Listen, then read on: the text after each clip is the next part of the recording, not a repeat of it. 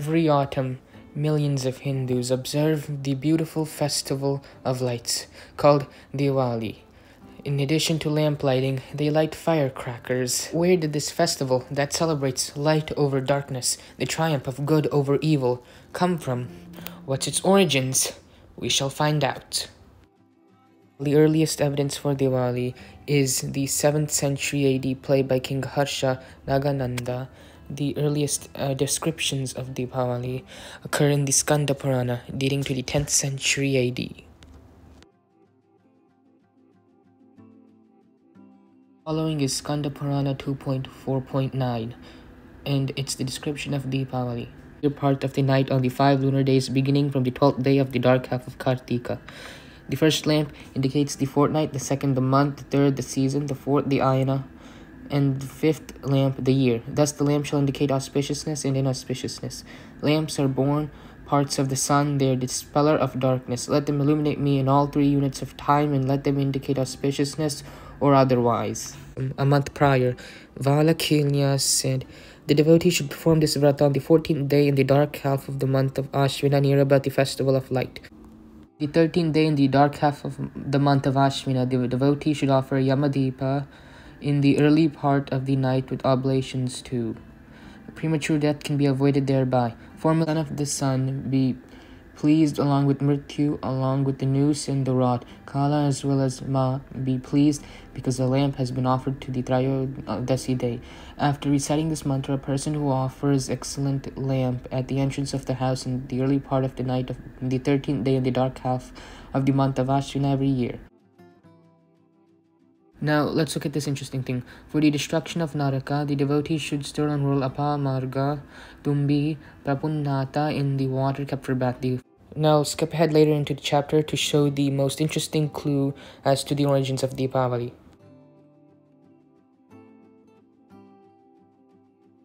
Verses 65 to 68 of the chapter say this. When the sun is in Libra on the nights of Chaturdasi and New Moon Day, men should celebrate the festival of showing the path unto the Pitars with firebrands in their hands. The dead men and ghosts who are in hell see the path due to this vrata always. No doubt indeed need to be entertained in this respect by leading sages. Because when the sun is in Libra, at least when this text was being written, the autumnal equinox began, and this is when the sun is directly above the equator and the day and night lengths are equal during this classical antiquity period. The 14th day of the dark half of Ashvina would fall roughly around the autumnal equinox. However, why is it that some Hindu traditions celebrate Dipavali in Kartika and the other Hindu traditions celebrate it in Ashvina? This ties back to the autumnal equinox. Due to axial precession where the Earth's axis wobbles, the sun is no longer in Libra when the autumnal equinox occurs. Now, instead of Libra, the autumnal equinox is when the sun is in the middle of Virgo. It means the zodiac has shifted a month. Originally, the lunar month of Ashvina corresponded to the solar month of Libra and Kartika to Scorpio. The medieval Indians dealt with this precession of equinoxes by assuming still that the equinox occurred in Libra and end up assuming that the equinox occurred a month later than it actually occurred. This meant that autumnal equinox and by extension Dipavali was set to Kartika instead of Ashvina. Calendrical traditions dealt with the precession of equinox by moving the lunar months with the solar months, thus shifting the lunar calendar by a month.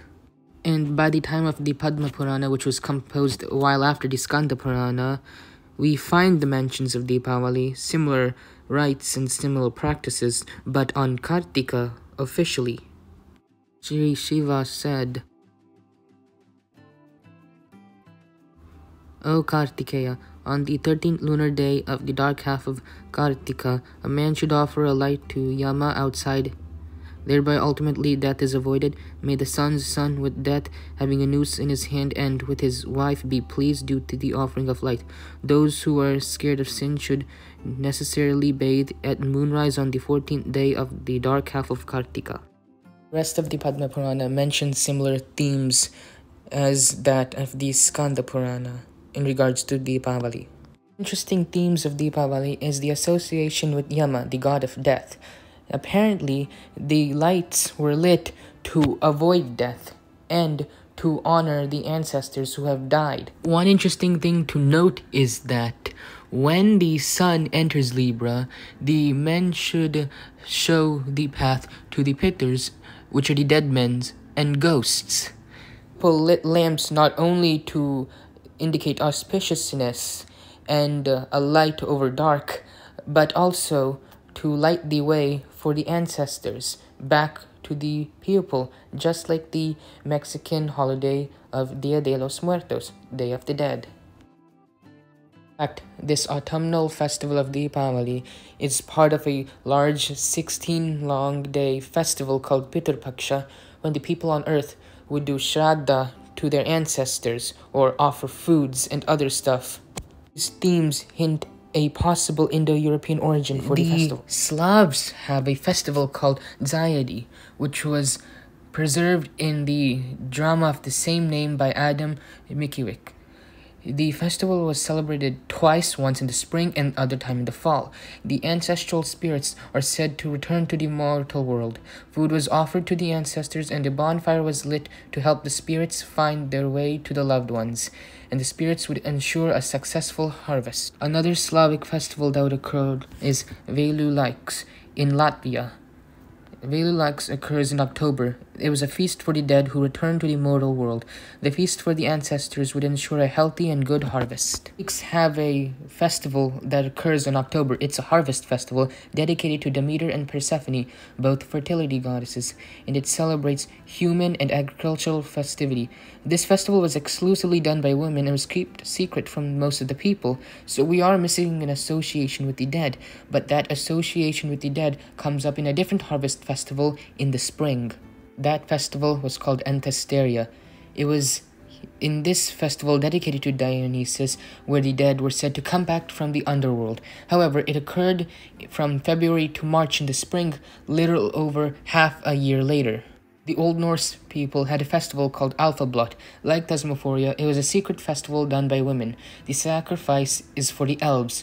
Though there is no mention of the connection with the dead or spirit, there are hints to it. We have one account of it in a poem called Austurfaravisur. A man called Sigvatar, a Christian, finds himself denied entry to a house, and the women of the house say, "Do not come any further in, wretched fellow," said the woman. "I fear the wrath of Odin. We are heathens." The disgraceful female, who drove me away like a wolf without hesitation, said they were holding a sacrifice to the elves inside her farmhouse, a spirit-like creature. And interestingly, they are led by Freya, who is a fertility goddess. Thus, the festival is associated with some sort of agriculture by a far connection. Moreover, it's interesting that the word Odin is mentioned. Odin is the leader of Valhalla, the place where the dead soldiers reside for their upcoming battle to a Ragnarok. Now let's get to the most famous autumnal pagan festival, the Celtic festival of Samhain. This harvest festival occurred halfway between the autumnal equinox and the winter solstice, and it was known that on this day the barrier between the mortal world and the other world was at its thinnest and the spirits of the dead can cross over. We do have jack-o'-lanterns, which actually parallels fire lighting rituals, but these lanterns were to ward off spirits or represent them, not to light the way for them to come in, and these spirits were not ancestral but malevolent, yet spirits nonetheless. This Celtic festival of Samhain that is the precursor to modern-day Halloween.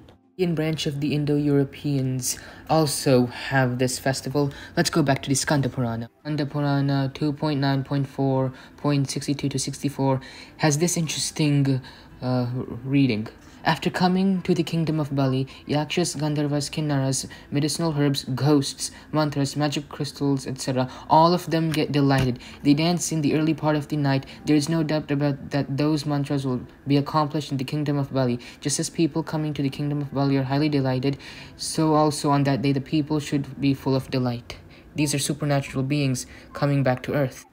In the Ashvina festival, it is mentioned as a separate festival, which might relate to the Dipavali festival a month later, maybe vestigial. It says, the Pretamschar is so called because of its movement of the dead ancestors. Ansars like Agnishvatas, Barhishads, the Ajyapas and the Somapas also. The dead ancestors are called departed spirits, and they move on that day. They are worshipped with Svada hymns by their sons and the sons of their sons and daughters. They, moving departed spirits, leave after being gratified by means of shraddhas, gifts, and sacrifices.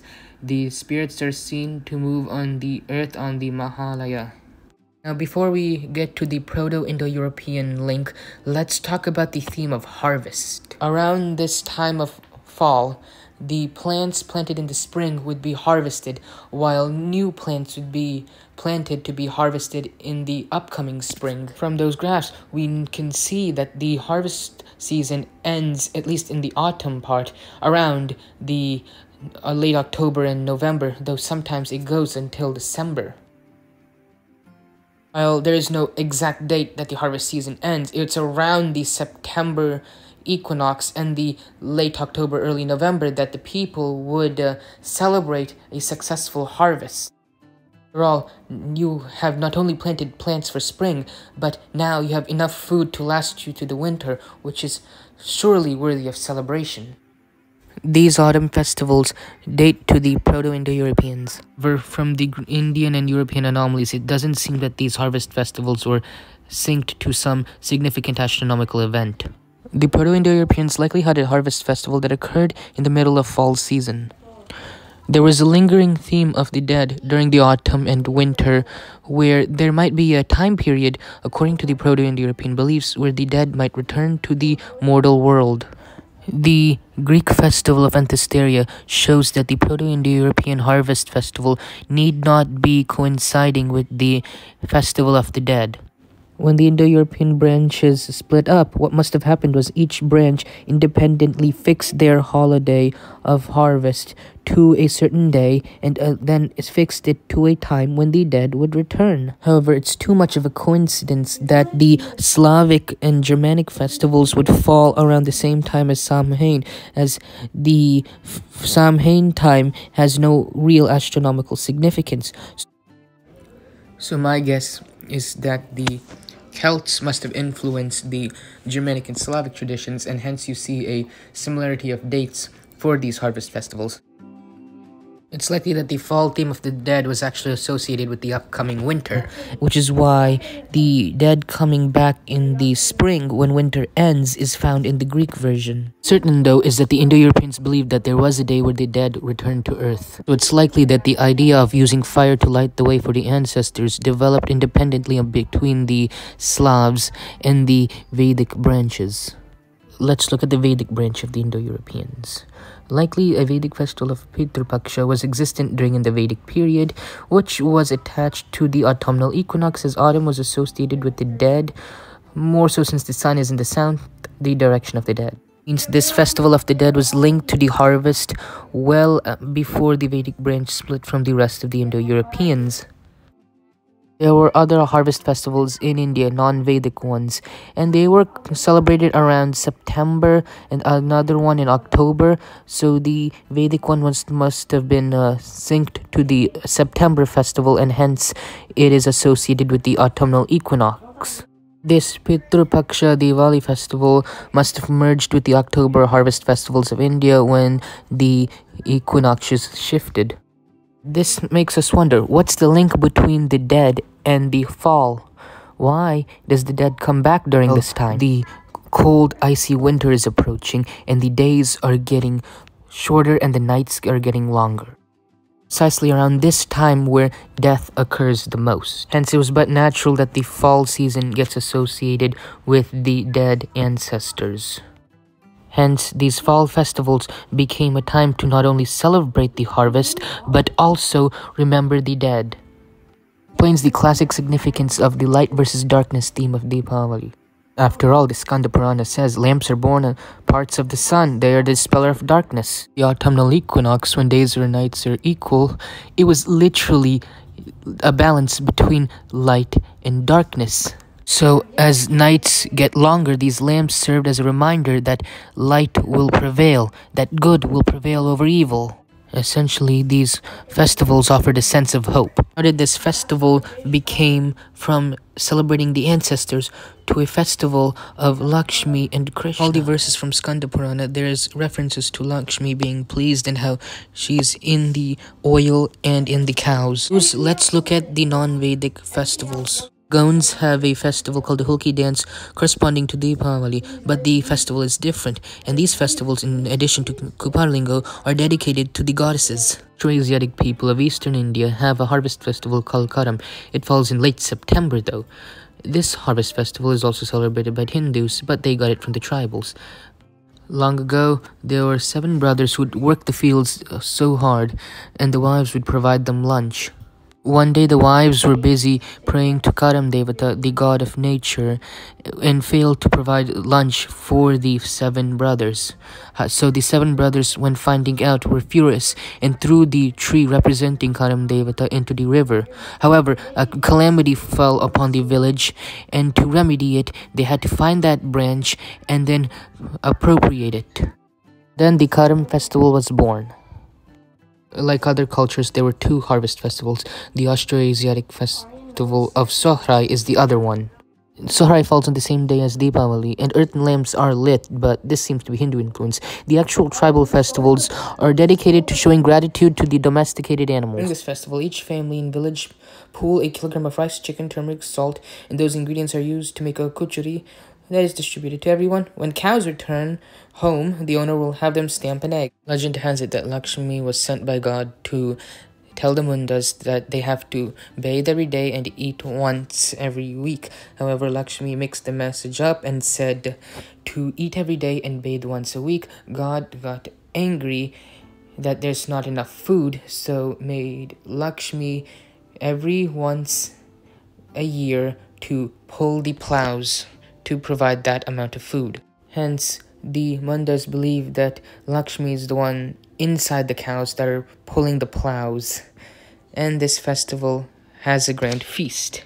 The reason I bring up the tribal festivals, one is to show how the modern Dipavali owes half of its roots to the non-Vedic sources. The reason I mention them is to show an archetype. We see the theme of nature and agriculture and prosperity and goddesses even in the tribal festivals. Actually, the goddesses originated amongst the tribals and entered the Vedic fold, but that's a different story. So, Dipavali is a celebration of harvest and prosperity, and it's natural to be associated with Lakshmi, the goddess of wealth and prosperity. After all, wealth and prosperity can arise from a successful harvest. Cows would of course be worshipped on this day. Cows are no doubt associated with agriculture and prosperity. Wealth is associated with cows. In Sanskrit, a rich person is called Gomat, meaning a person having many cows. Next, let's see how the festival became associated with Krishna. Now, cows are worshipped on Dipavali, and cows are linked with Krishna, as Krishna is called Gopala, and this Govardhan Puja is mentioned in the Skanda Purana and the Padma Purana. The Govardhana Puja and the Govatsa Dwadasi part of the 5-day-long Dipavali celebration. Govardhana, the mountain which Krishna lifted, itself means cow expanding. From the passages, we know that both Skanda and Padma Purana mention offering a lamb to Naraka and the destruction of Naraka. My guess is Naraka, as in hell, got linked to Naraka the Asura. A basal association with Krishna developed, which led Dipavali to be a festival where Krishna kills Narakasura. Let's look at another famous part of Dipavali, firecrackers.